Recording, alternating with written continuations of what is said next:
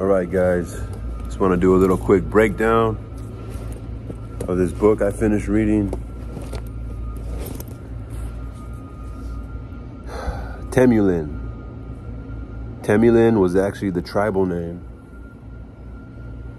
Nobody's around me. I'm at school right now. Temulin, like Timu. If you guys heard about that website called Timu, T-E-M-U. It's like Temulin. That was the tribal name before he turned his name into Genghis Khan, which is actually GHENGIS Khan. GHENGIS, like C-H-I-N-G-I-S, Genghis Khan. But I think the Persians call him Genghis Khan. It could be them or the Italians, I'm not sure. But we know him as Genghis Khan or Genghis Khan. It's a good book, man. It's kind of like a narrative. In the beginning, I was thinking it's by Weatherford. He's an educated gentleman. He actually spends half of his time in America and half of his time in Mongolia. So he's a dedicated man. Starts off a little slow. Sometimes the things that he says, it's kind of like, how does he know? You know, how does he really know? You know, the era of the Mongolians was in the 13th century, which is in the 1200s. And I mean, their influence, I'm sure, was still seen, reflected, and made an impact all the way up into the 20th century. And so, fucking guy. It's open at 7, dog. And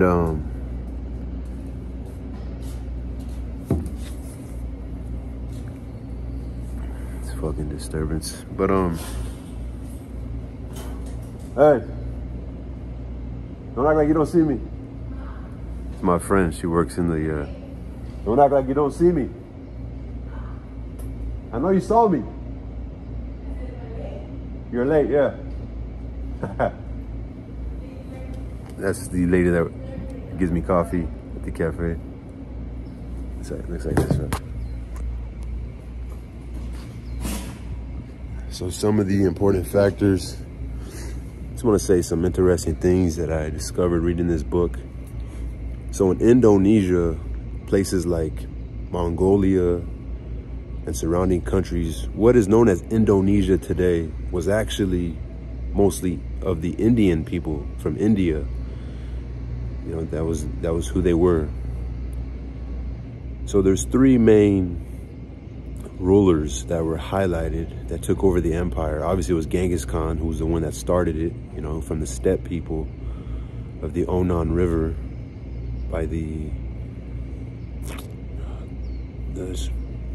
main center was this mountain, was the Bukan, some sort of mountain that in translation is like the mountain of God or something. So it's like their center. I'm sure it's still important today. And so anyway, so it's Genghis Khan, and then after he died, you know, they were fighting for power, you know, whether it was his sons, his grandsons, you know, distant family relatives. They used to fight over power, and maybe after a couple of different reigns, Monkey Khan, M-O-H-N-G-K-E, like Monkey Khan, he was like the second greatest ruler that, you know, made a big difference. And there was obviously generals that, this fucking pussy right here. There's a couple other generals who also made an impact and made a difference. And so it was Genghis Khan, Monkey Khan, and then kind of towards the end, Kublai Khan. So Genghis Khan was more like, he was about like pushing forward and finding new places to conquer. And through all this conquering, they learned things, you know, they brought things back. You gotta read the book, but. And so anyway, in Indonesia, in Kublai Khan's reign, he was very smart, you know. He already had some foot in China. So, and the thing with Genghis Khan and his rule, he made it a thing. He was like the first known empire to allow people to worship whatever god they wanted. But ultimately, the Mongols, you know, their rule was ahead of everything. You could praise who you want, but our law and our rule is above all that.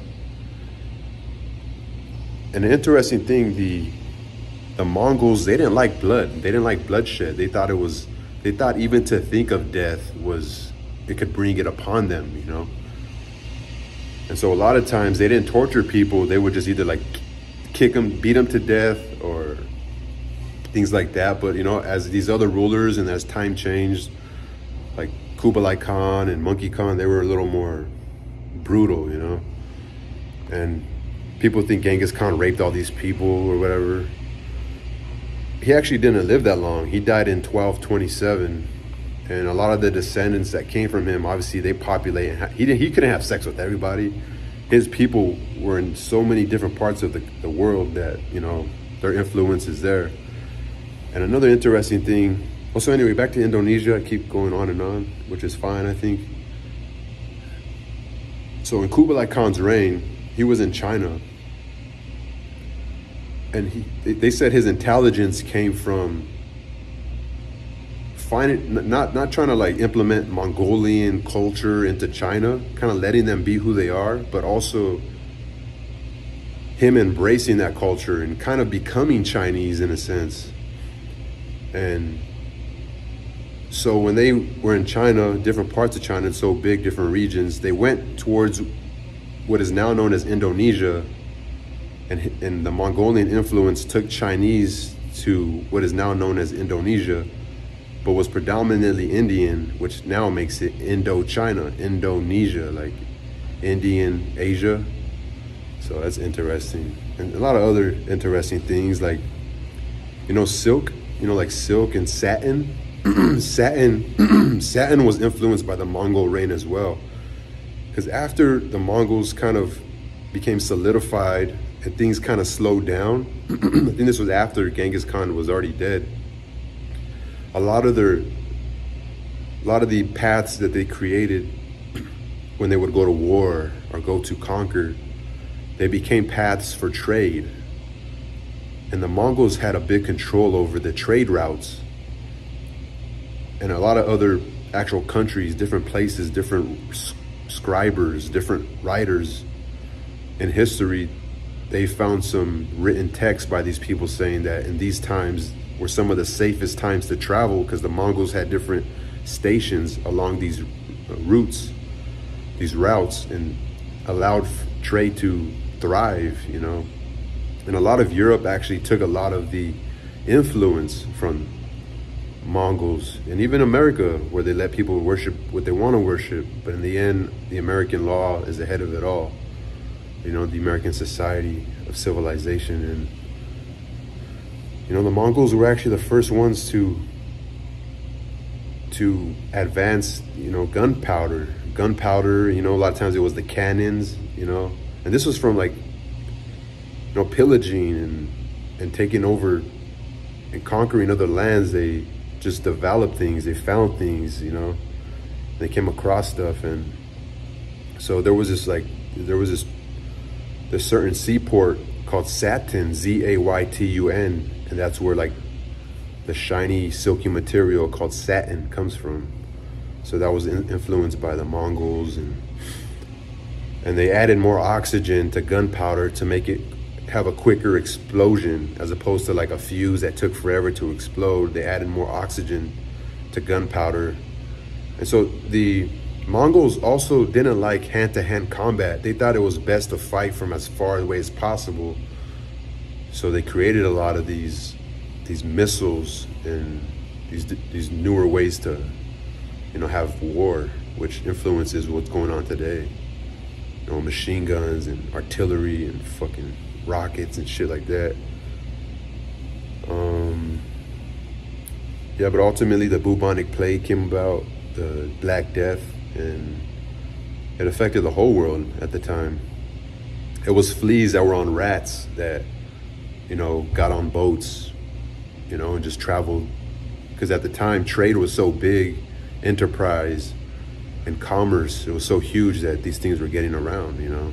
These rats were going from continent to continent. So it's a good book. I'm sure there's a lot more in-depth history to the Mongolian Empire and exactly what went on, but they really don't know either, you know. There's something called the secret history, which were like these scripts that people found, these writings that were found supposedly from like Genghis Khan and around that time. And, you know, they had to translate it from a language that was almost a lost translation. So a lot of this stuff, I was taking it like, oh, it's cool information to know. What it really did was kind of spark my interest in history. Like things like, I don't know, things like the history of Europe or Spain. Why does so much of the world know Spanish? You know, why is Spain not as strong as it once was? Etc. You know, the things like the Soviets and the Ottoman Empire. So, and also the Mongols actually, up until 2003, not until the 13th century, between the 13th century and the 21st century, the country of Baghdad, or the capital of Baghdad, which was the capital, I think, of, I don't know, was it Iraq? I can't remember, but that was one of the most powerful cities in the Middle East, you know, from the wealth that they carried. And the Mongols even took over and changed Baghdad. They took over. They were interesting people, you know. And then the last fact I'm gonna say, I know this is a fucking rambling. You ever heard? I'm sure you heard of that saying, Mongoloid. Well, that's a Mongoloid. Because after, you know, a lot of people thought bad about the Mongols. You know, they're just savage people. You know, because, you know, the Europeans, they were like dressed up. You know, they had clothes. They were more civilized. Then you had people like, you know, the Catholic Church. They were wondering, who the fuck are these fucking crazy ass village people, you know, doing this shit to the world? You know, the Crusaders, the Catholics, they were very powerful at this time. St. Francis was a well-known friend of the Mongols. You know, some of the pictures that they have painted, the things that he's wearing, or he's wearing satin, he's wearing things, and some are saying these were actually gifts from the Mongolian, the emperors, you know, the Mongolian Khan. And yeah, it's very interesting. But so, you ever, well, I know you've seen someone with Down syndrome, they kind of have Asian eyes. Some of their eyes look a little different. And a lot of these critics and these people that didn't like the Mongols started assuming that these people were descendants of the Mongolian Empire. So they're called Mongoloids. They were called idiots. Things like even some of the Jews, because some of the Jews that were actually, the Jews were getting persecuted by the Christians. The Christians did a lot of persecutions. The Christians used to burn a lot of people because of the Bible and thinking people were evil. And so the Muslims would get killed. You know, the Muslims did a lot of killing as well, but the Jews would get killed because of their affiliation to the Mongols. They were getting persecuted and burned, and they're thinking they were evil. Yes. Anyway, I talked too long, didn't I?